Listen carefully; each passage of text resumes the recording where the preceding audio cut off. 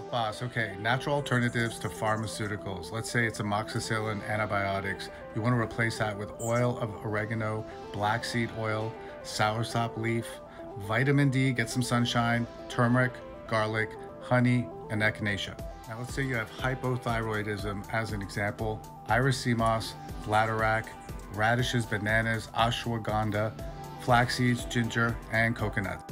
Dealing with low or high blood pressure issues and you want to substitute out this medicine, then try black seed oil bananas, leafy greens, soursop the fruit, citrus fruits, garlic, green tea, cinnamon, and onion.